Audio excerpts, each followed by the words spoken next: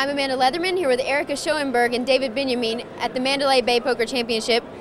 Hey guys, how's your day going so far? So far, so good. I think for both of us. Not bad so far. Not bad.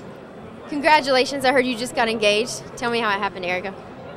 Well, I let her speak. that's kind of a funny story because David kind of surprised me. We live together, and I just open all our mail, even if it's addressed to him.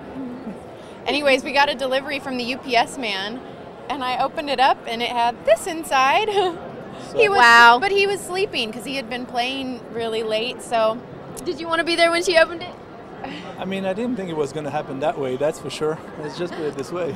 But it's kind of funny because, I mean, you know, the UPS man was friendly, and it was good. That's great. Congratulations on that. Thank you. And your tournament the other day, 2,500 no limit at Mirage. You took it down for over 100,000. Yes.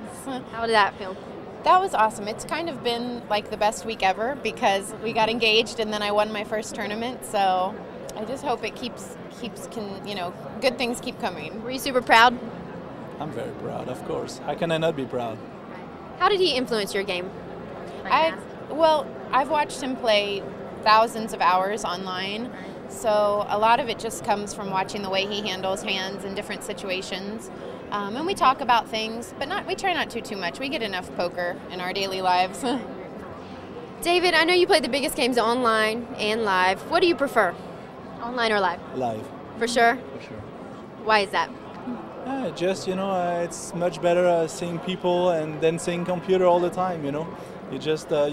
I'm not even talking on the poker skills, you know, but just the fact that you are, I can't say outside, but you know, you're around humans instead of being around avatars or computers, you know.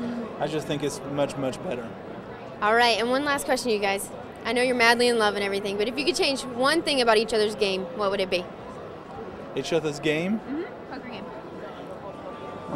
If I could change something about her game, I wouldn't change anything now. Really? That's pretty strong. What about you? Well, clearly I can't say anything. No, I really wouldn't. I think he's the best player in the world, so. All right. Wow, that's nice. Thanks. Thank you, guys. Good luck today. Thanks. I'm Amanda Leatherman for pokerwire.com.